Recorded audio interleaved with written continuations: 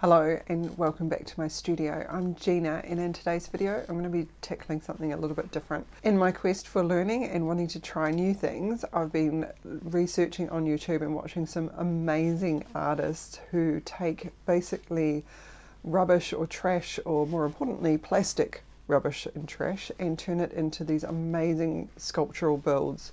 And so I wanted to take a little bit of a flavour of that and give that a go. So what I'm going to do is actually take a whole lot of pens, and I had kept a lot. I don't know, I was collecting them, not really collecting them, I'm not really too sure. Anyway, I had a bunch of pens from hotels that I'd stayed at, or conferences that I've gone to, and they always have these goodie bags and there's always a pen in them. So I had a heap of them. And so I actually took apart all the ones that no longer worked, and so that's what I've got, a bunch of these pen parts that I'm going to look to create some steampunk weapons. I'm not really too sure where these are going to go at the moment, but it's one of those things that I had in my head that I just needed to get out. And as I start to do things, the project, or whatever this project is going to be, starts to formulate. So I've got a couple of ideas that are already starting to percolate away, and hopefully that will come into some sort of idea or anything like that. I just kind of liken it to a little bit of a whisper at the moment. We're not really sure on what it is that the creative juices are telling me, or the magic that's telling me. So I'm really keen to kind of explore this a little bit further and just see where it goes. So hopefully you enjoy, and let's get started. So these are all the pen bits that I've managed to salvage. Most of them are the internal workings of the pen, as well as the little clickers at the top and the tips of the pens as well. So they're going to make up the bulk of the weapons. And then also for in New Zealand, everyone will be familiar with a Bic pen, and I'm sure that they're called something else throughout the world. But it's the little clicker at the top of the pen, and I'm just going to use those as the handle and trigger piece, which, because they're just absolutely the perfect shape, I didn't have to do anything about it. You can see it just there in the blue. Absolutely perfect. It is one of the most simplest pieces that I was able to salvage, and it just works perfectly.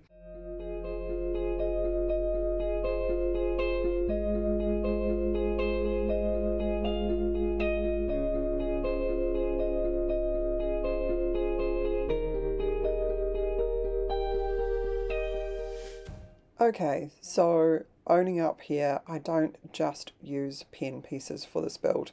I am using a hair tie to add this pipe detail or tube detail that is going to give the illusion of more of a steampunk type of feel, and then just adding a little bit of wire here just to attach that top piece to the actual gun itself. With the different plastics meant that things dried or attached differently.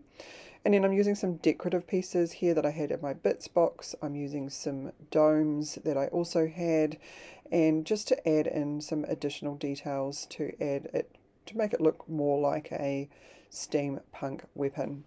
I'm also got some little diamante pieces as well. I think these are quite small. I'm not too sure what the size of them are, but they make for great rivet details.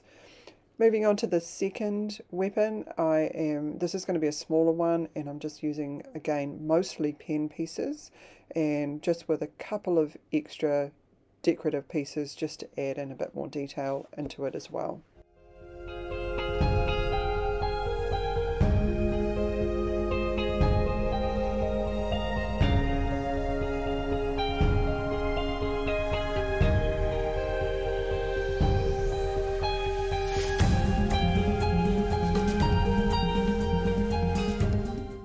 Keeping with all of the pen bits, this is actually the spring out of one of the pens, and it actually adds a nice little detail to the end of the weapon. Moving on to the larger one, this was the most fun one to put together, so I've left the best one to last. And it really was quite a challenge, but I just knew that that main blue piece was it had just such fantastic detail, and it was the inner workings of one of the, I think it was an Office Max pen, and it just had some great detail on it as well. So again, using that little trigger piece out of the Bic Biro, and it's starting to come together.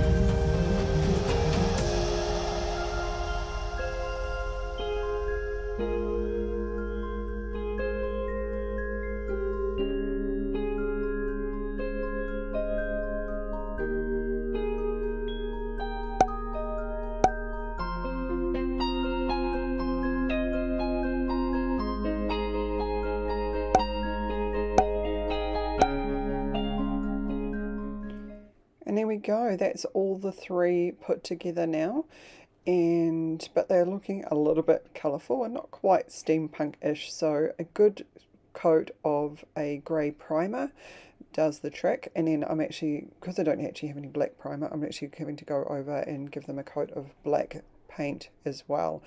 This is just to add in all of the shadows and making sure that when I do go through and paint it, it's got a really good base to it as well.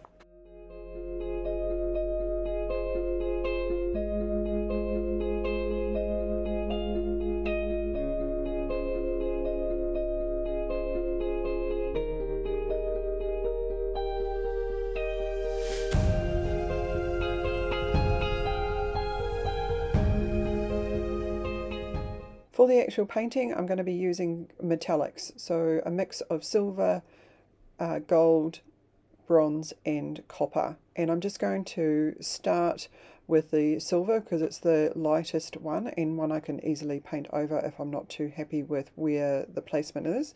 I don't really have a plan as such. I'm just going to sort of colour block things out and then I'll come back in and add some detail. One thing I do notice as I sort of go through this process is that I end up by painting a couple of things out just so that nothing really stands out and everything kind of feels like it has its rightful place. So that was one of the most important things for me when I was looking at painting. So yeah, let's have a look to see how it all comes together.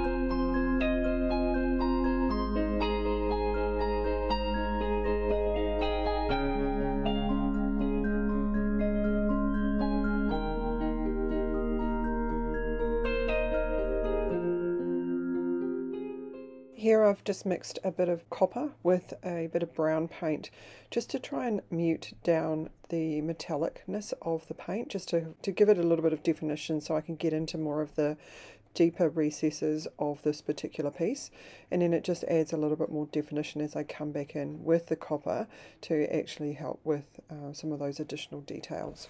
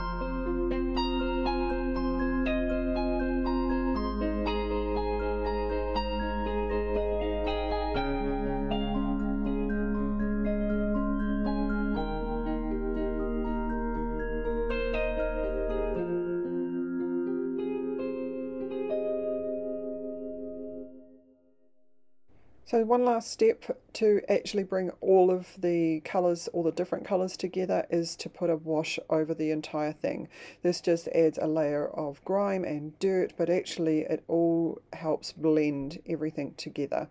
So if anything was particularly standing out, this will definitely help soften it all up. So I just have a mix of water and acrylic paint. I don't use an oil wash. I haven't quite got into that yet, but maybe in the future I'll definitely be looking at that. And then I just very lightly dab off anything that's starting to pull anywhere, just to make sure that I get a nice even coat of the wash over it as best I possibly can.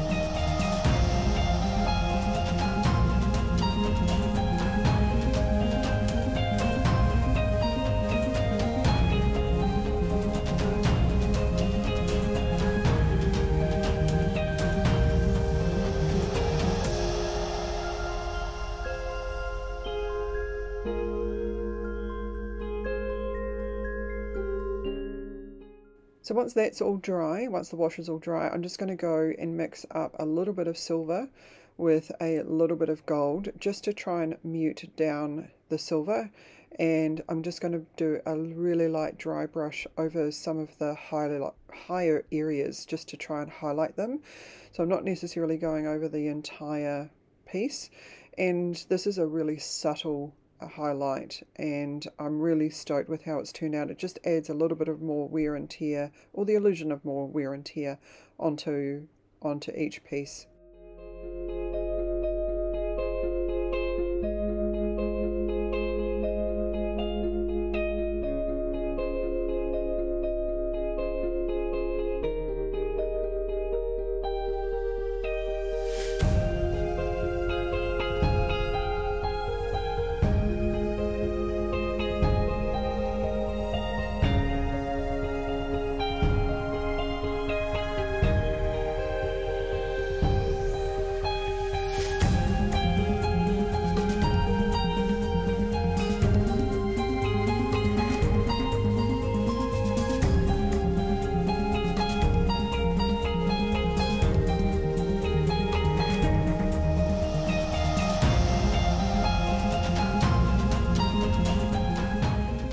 So there you go, they're all finished, and I really hope that you enjoyed that. It was really fun trying to work out how all these different pieces come together to make a sort of cohesive story. So even looking at them, you know exactly what they are.